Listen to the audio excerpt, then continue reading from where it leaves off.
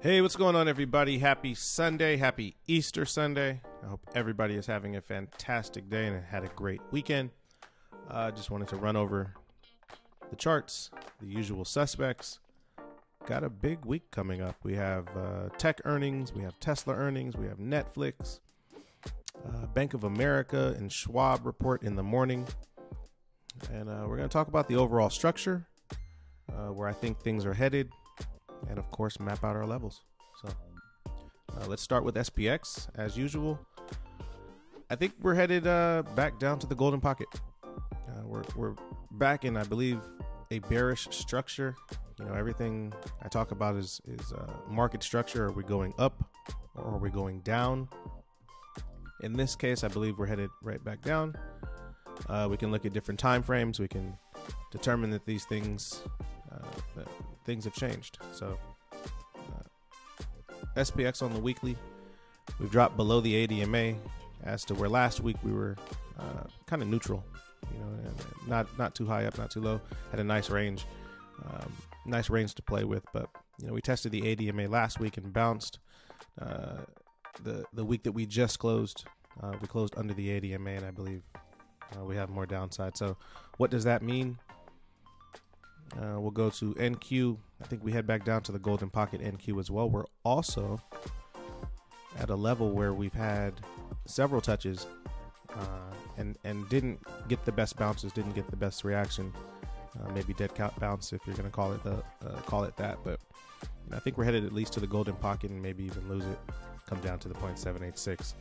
So again, what does that mean for tech? Tech wreck. A lot of things are set up to retrace back to levels that they were just at, just 2 or 3 weeks ago.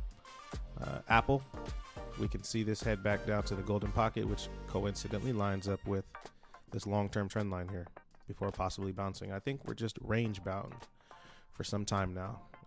Frustrating for swing traders and something that can be profitable for day traders. So, if you keep your positions tight, you keep them short, it's really not a reason to swing anything. But I think we come back and we test this long-term trend line that we have here on Apple. Again, we lost the ADMA. Golden pocket lines up. It just makes sense. Tesla has earnings this week.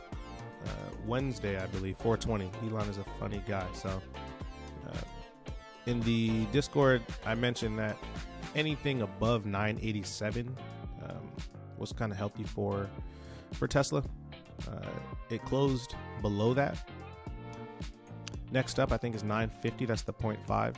If we don't get a bounce there, heading into earnings, I think we can, slip right back down to the golden pocket. Tesla really respects fibs, from the years that I've traded it. It loves to come back down to this 0.786. So if there's anything that the market doesn't like, or if they're treating Elon poorly, I think we can expect to see the golden pocket first, and then just an overreaction down to the 0.786. I know it sounds extreme. I know anything in the 800 sounds extreme. It's 200 points away, but you look at the structure. We're just making higher highs and higher lows on the daily. The weekly, I'm sure, doesn't look too good as well. Big upper wick. It's held the ADMA, hasn't tested it yet, but I think this week we probably see a test of that. We do have upper wicks again, lower highs, lower lows, lower highs, lower lows, and we're just gonna repeat the pattern. So Facebook, not much to say on Facebook. Earnings as well coming up on the 27th, so that is next 2 weeks away. So not this week, but the following week. Not much to say on this. I mean, trapped under 250 and using 195 as support. It's unplayable to me. Amazon is also unplayable. We're here at the golden pocket. This is also a bear flag setup. Very ugly. Just tech does not look good. It's not a good time, in my opinion, to be in tech calls. Fix that up. But this is a clear bear flag.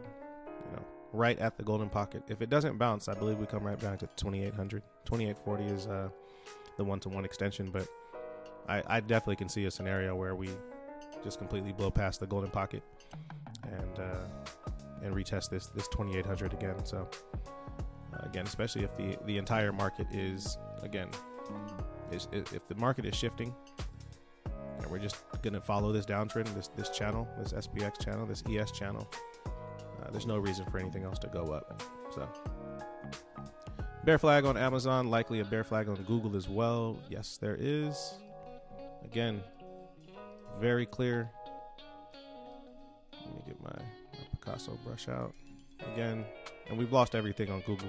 Google's unplayable to me on both sides, unless you got in days ago and you were playing puts down to 2,500. I know some people were, but if this breaks bear, watch out. Google's really just been unplayable since they've announced the split anyway. So very difficult to play. Options at least, but it's thin under here. What do you do after? What do you do after 2,500? You don't bounce there. It's bleak. So I know they have a split coming up to earnings on the 26th, split on July 18th. So we'll see what happens there. I expect a bounce at some point on Google. I can't see it flushing all the way down. Netflix earnings. Netflix has done nothing but chop around. This could be the new range here. If you go back, I've talked about this in several videos. This long consolidation here. Did this for, I want to say, a year and a half. Is this the new setup down below? Is that now this? Is this what we're going to chop around and do for an extended period of time, for weeks, for months? I don't think there's any more selling on Netflix. I think everything with that is priced in, but I also don't see it shooting up to 400 as well, 450 or anything like that, getting back into this range and chopping into this. I just don't see it. Shop is in trouble. Last week's weekly watch list video, I talked about this bar here, and we had 10 or 11 bars inside the mother bar here, and I said that you could take 800 calls up or 650 puts below on Monday, and that was a killer trade. There was only one way it was gonna, obviously there's only one way it can go, up or down, but it was going to be massive whichever way it was going to be, and it was. So if you go back to Monday, what's that, Thursday, Friday, Monday, April 4th, we traded right here inside the mother bar at 711. I hopped into some 550 puts. Those ended up being a couple 100%. It was a really good trade. Cut short. Could have made a lot more money on some of these more volatile days, but so it's fine. What I see next for shop, it might as well head back down to 511, right?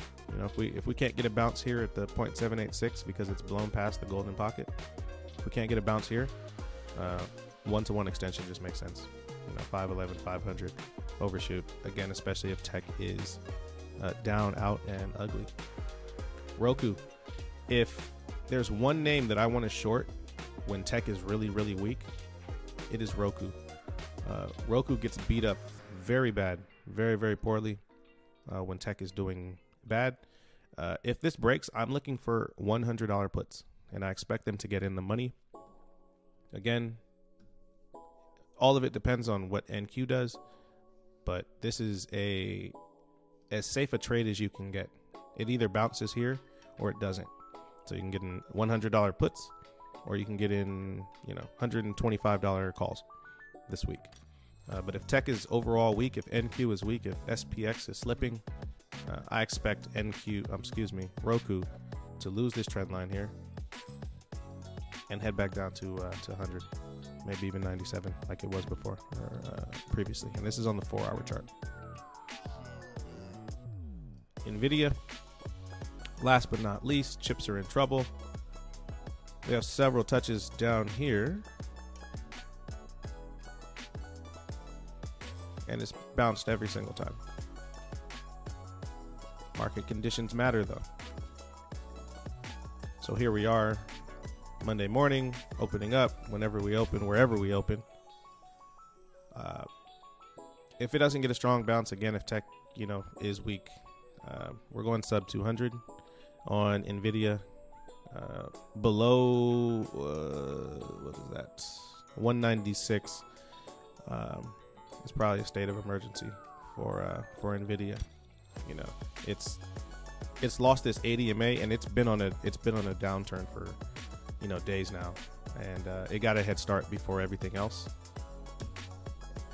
Look how far it is removed from the ADMA on the weekly. Not a good sign. I'm probably leaning more towards puts on this, just because, again, it got a head start before everything else did. Really ugly. Chips are in trouble. AMD probably looks the same. I haven't looked at that chart yet, and I won't pull it up just because, you know, you play one chip, you play them all. So. Last but not least, I've been trading a little crypto lately. I got bit by the crypto bug. BitGet lets you trade futures here in the United States. So Luna has been pretty good to me the past week or so. I'll do some live trading on that, maybe do some videos on that, just to, you know, expand the channel, expand the you know, the stuff we talk about. But, you know, I started playing some of this stuff here on the trend line. You know, longing the trend line, shorting up here at resistance. The thing about crypto is it really respects technicals. It really respects levels. Almost like a Tesla, almost like, you know, Apple, just at a much, you know, faster rate. So it's open 24 hours. But, you know, look at some of these levels. Look at these touches. It's respected this. Shorted here. And got out here at this trend line right here at this bounce because I expected it to bounce again, and here we are. Bear flag setup. Once again. So let's see what happens.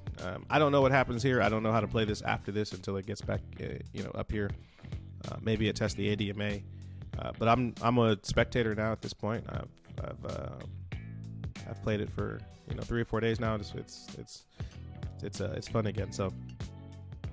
Sticking to, you know, probably playing 1 or 2 crypto names at a time and not doing anything crazy. I don't have a long watch list of crypto names. You know, Bitcoin, Ethereum, Luna are the only things that I'm looking at right now. So I am excited for the week ahead. I believe we have tons of opportunity. I will do 1 live stream for sure, possibly 2 this week. I will have a midweek market update just because we have so many earnings, and I believe we get some volatility this week. So I always thank you guys for taking the time to watch these, whether you watch them all the way through or not. If it's been helpful to you, don't forget to hit that thumbs up. If you're not subscribed and you found this of value, do me a favor and please hit that subscribe button, share it as well. And I will see you guys this week.